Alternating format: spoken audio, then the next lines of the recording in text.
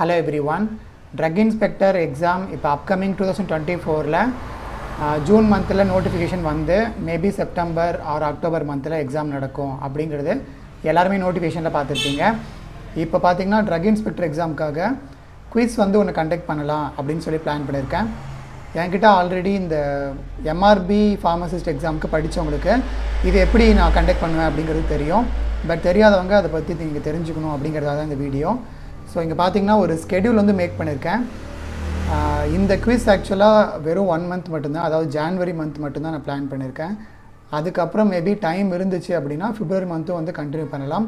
But இந்த quiz வந்து 1 மந்த்துக்கான quiz. First இது எப்படி கண்டக்ட் பண்ண செய்யப்படும் அப்படின்னு பார்த்தீங்கன்னா, நம்ம எல்லோரும் காமனாக யூஸ் பண்ணுற வாட்ஸ்அப். ஸோ வாட்ஸ்அப் மூலிமா இந்த குவிஸ் வந்து கண்டக்ட் பண்ணப்படும்.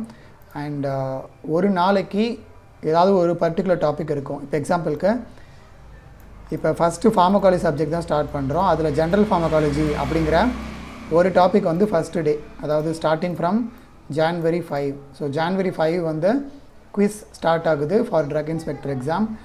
அது எப்படி நடக்கும்னு பார்த்தீங்கன்னா, இந்த டாப்பிக்லேருந்து ஒரு 50 MCQs வந்து நான் ப்ரிப்பேர் பண்ணி வச்சுருப்பேன். அந்த 50 MCQலேருந்து ஒவ்வொரு MCQவாக வாட்ஸ்அப்பில் உங்களுக்கு ஷேர் பண்ணுவேன். ஸோ அந்த MCQ உங்களுக்கு அனுப்பும்போது வித்தவுட் ஆன்சர் இருக்கும்.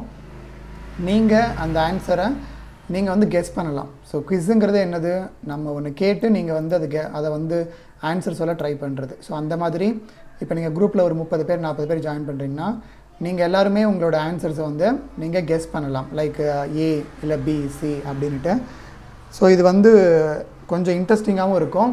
Rather then attending in Google ஃபார்மில் நீங்கள் போய் டேரெக்டாக அட்டென்ட் பண்ணுறதுக்கும், இந்த மாதிரி ஒரு குரூப்பில் நீங்கள் அட்டென்ட் பண்ணுறதுக்கும் ஒரு இன்க்ரீஸ்டு இன்ட்ரெஸ்ட் வந்து இருக்கும். ஸோ அந்த பர்பஸ்க்காக தான் இது வந்து குவிஸாக கண்டக்ட் பண்ணலாம் அப்படின்னு சொல்லி பிளானில் இருக்குது. பட் ஃபஸ்ட்டு வந்து கூகுள் ஃபார்மில் பண்ணலான்னு தான் இருந்தேன். பட் இப்போதைக்கு குவிஸுங்கிறது கொஞ்சம் நல்ல பிளான் மாதிரி எனக்கு தோணுது. ஸோ அதனால் இது வந்து குவிஸாக கண்டக்ட் பண்ணப்படும். வாட்ஸ்அப்பில் ஒரு ஸ்க்ரீன்ஷாட் போட்டு நீங்கள் ஆன்சர் பண்ணுவீங்க. அதுக்கப்புறம் ஒரு 30 செகண்ட்ஸ் இல்லை ஒரு 40 செகண்ட்ஸ் டைம் கொடுத்துட்டு உங்கள் ஆன்சர்லாம் வந்ததுக்கப்புறம் நான் இதுக்கான ஆக்சுவல் ஆன்சரை வந்து நான் போஸ்ட் பண்ணுவேன்.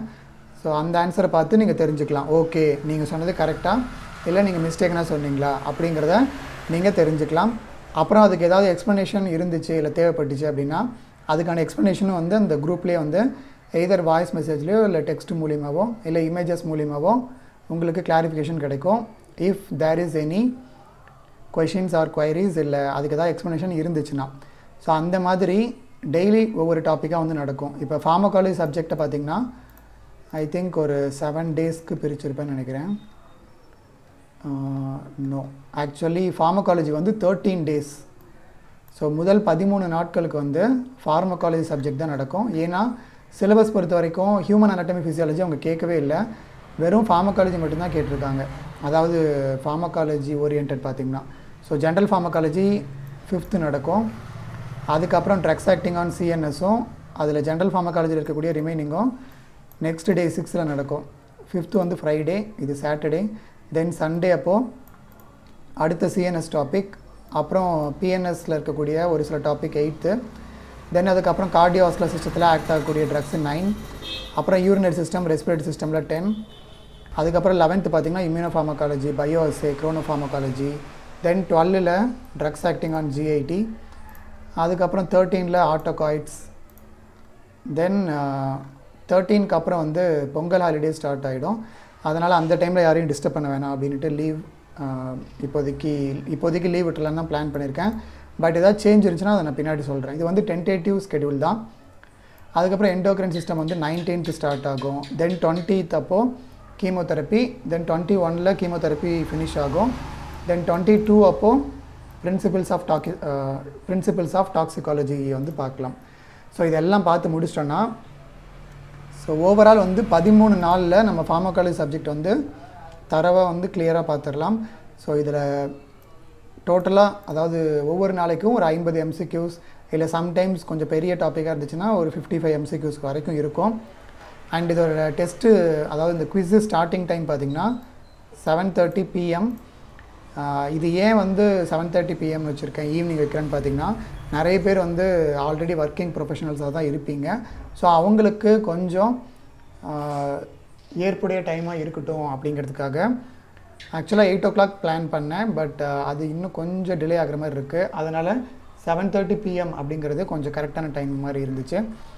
ஸோ இதில் ஃபார்மகாலஜி சப்ஜெக்ட் மட்டும் கிடையாது, அதுக்கப்புறம் ஃபார்மகாகனசி சப்ஜெக்ட் வந்து ஐ திங்க் ஒரு 4 days நடக்கும். S, 4 days. டெஸ்ட்டு 14, 15, 16, 17 இதெல்லாம் ஃபார்மகாகனசி நடக்கும். இது 26 வரைக்கும் நடக்கும். அதுக்கப்புறம் ஃபார்மசூட்டிக்கல் ஜூரிஸ்ப்ருடன்ஸ். ஸோ இதில் அந்த ஸ்கெடியூல்ஸும் ஒரு சில ஆக்ட் மட்டும்தான் அவங்க படிக்கிறதுக்காக கொடுத்துருக்காங்க சிலபஸில். ஸோ அதை வந்து நம்ம 2 daysலேயே பார்த்துடலாம். ஸோ 2 daysல ஒரு நாள் வந்து எல்லா ஸ்கெடியூலும் பார்த்துடலாம். அது கூட ஒரு சில சின்ன ஆக்ட், ஃபார்மசி ஆக்ட் அதெல்லாம் பார்த்துட்டு அடுத்த நாள் ரிமைனிங் இருக்கக்கூடிய ஆக்ட் எல்லாம் பற்றி குவிஸ் வந்து கண்டக்ட் பண்ணிட்டோம்னா ஜூரிஸ்ப்ருடன்ஸ் வந்து ஓவர் ஆகிடும். இதுக்கப்புறம் ஜான்வரி மந்தில் இன்னும் ஒரு 3 days பெண்டிங் இருக்குது.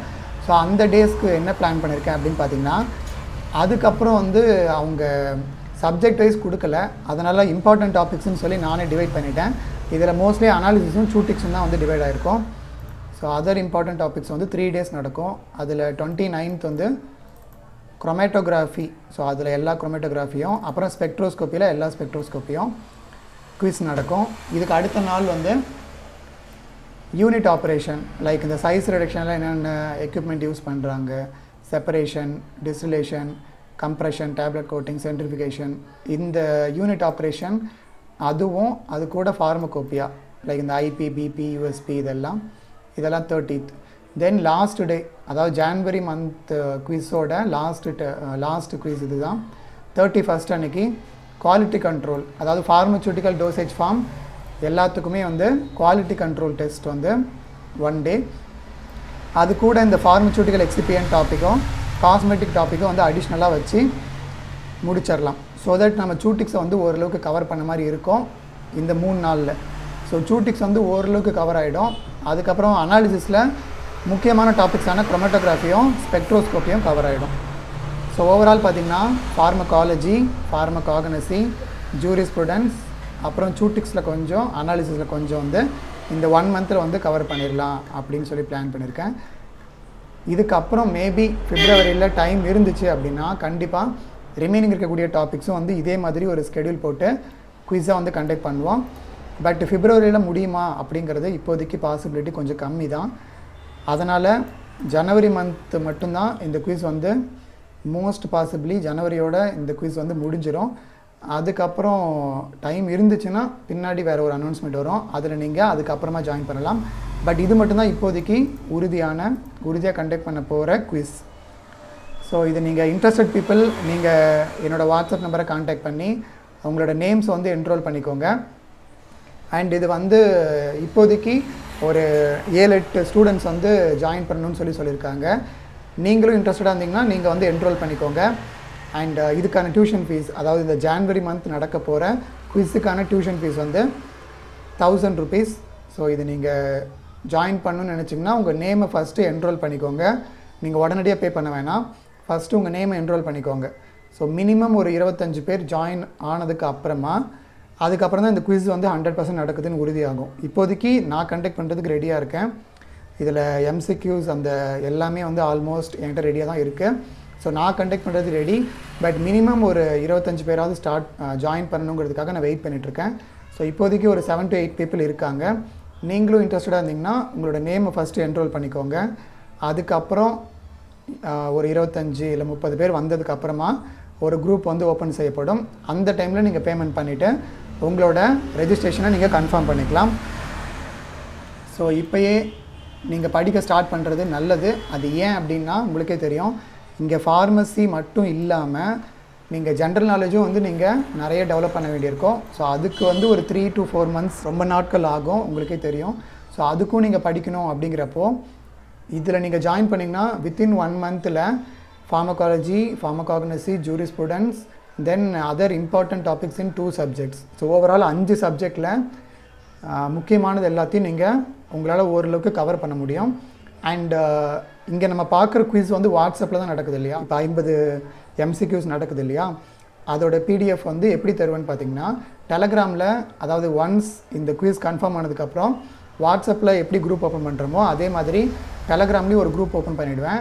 அந்த டெலகிராமில் உங்கள் எல்லாரையும் ஆட் பண்ணிவிடுவேன், those who ever already joint in WhatsApp. அந்த டெலகிராம் குரூப்பில் இப்போது குவிஸ் 1 அப்படின்னு சொல்லி இந்த பிடிஎஃப் வந்து ரிலீஸ் பண்ணுவேன். அதுக்கப்புறம் குவிஸ் 2ன்னு சொல்லி அடுத்த பிடிஎஃப். இந்த மாதிரி ஓவரால் எத்தனை டெஸ்ட் இருக்கோ அத்தனை பிடிஎஃப் வந்து அந்த குரூப்பில் டெலகிராம் குரூப்பில் வந்து போஸ்ட் பண்ணிவிடுவேன். ஸோ உங்களுக்கு வந்து மெட்டீரியல்ஸும் உங்களுக்கு வந்து கையில் கிடச்சிரும்.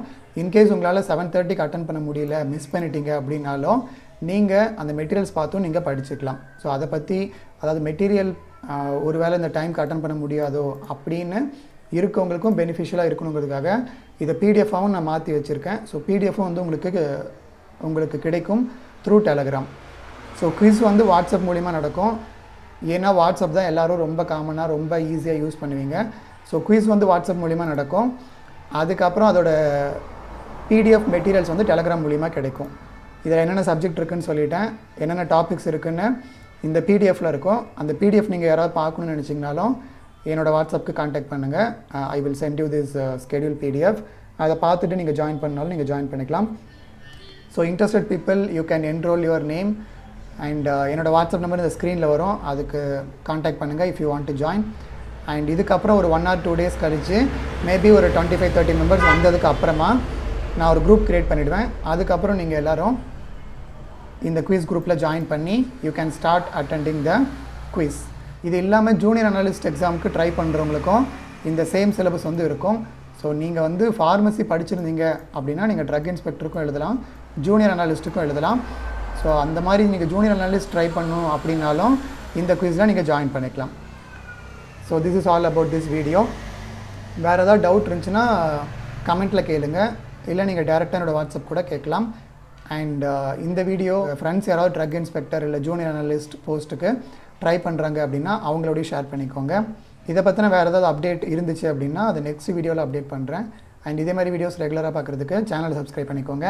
இதே மாதிரி நெக்ஸ்ட் வீடியோவோட மீட் பண்ணுறேன். Until then, bye from Vasant Murugesan.